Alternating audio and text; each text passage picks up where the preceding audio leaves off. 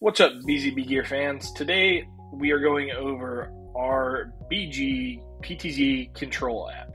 So in order to get this, you can just go to BZBGEAR.com, then you're going to go to the support page, and you're going to navigate down to the Downloads tab. Once you're here, you're going to go ahead and choose a product. Any of our PTZ cameras should bring this up. We're going to go ahead and go with the BG Adamo 4K. Just go ahead and scroll down. You'll go ahead and see all of the different versions available. We have Windows, Mac, and iOS. So just go ahead and download from there. If you're using this on an iPad, you can also go to the App Store, like on the screen, type in BZBGEAR, and then you'll go ahead and be able to find our PTZ Control app from the App Store. Once you have this downloaded, we're going to go ahead and open it up on the desktop of the computer or your Mac. We're going to be using Windows here, but the steps for Windows and Mac are basically the same. So go ahead and navigate up to this right-hand corner, click on that button, and that'll bring up the camera tab. Just go ahead and press the plus button, and we'll go ahead and enter a name for the camera. Once you have that, we're going to need to input the IP address of the camera.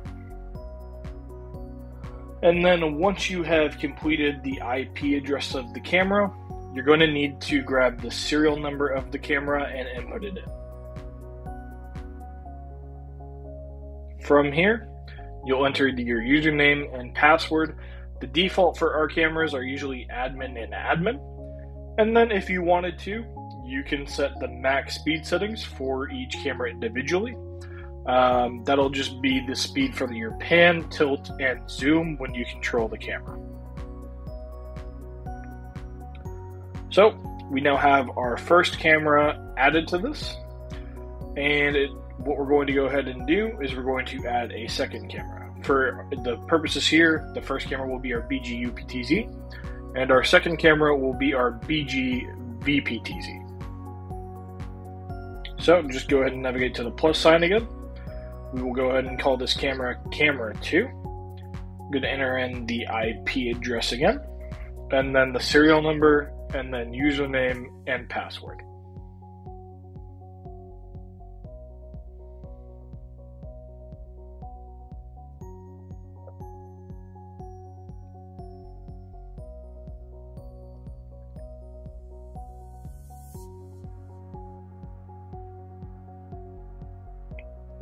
So now that we've had those added, we'll go ahead and close that window. And these little tabs here are just going to be activating these cameras. So if you want to turn one of those cameras off, you just make sure it's to the left. And if you want them on, you'll put it to the right. You just have to click it, nothing big there. And as you can see, it'll bring up the preview windows for these cameras. And then when you mouse over it, you also have the ability to control the pan, the tilt, and the zoom from the preview window. Now, what you're seeing here on the preview window is not the same quality as what's going to be seen from people viewing the camera. It is just a lower quality substream to help offload the strain from the computer. So, as you can see, really easy to use. You have the ability to zoom, focus, and manage the iris from this preview window as well.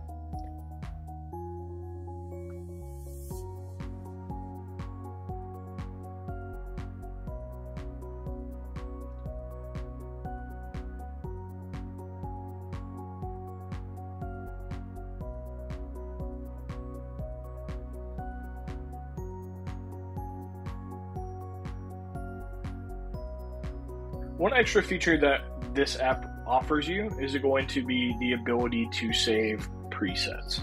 So it's pretty simple to do. You're just going to, in the preview window, mouse over that save button, the floppy disk, and you'll be able to save the preset. You can name it, you can change the speed of the preset use. So if you don't want it to be like a super fast zoom in or pan to it, you can go ahead and do that. All you have to do when you want to use it is you're going to navigate down to that left-hand corner, enable it, and then you can click on it and it goes. So really, really great feature. One other thing to note with this app is, as we are showing 2 different cameras, you also have the ability to control up to 8 cameras using this app.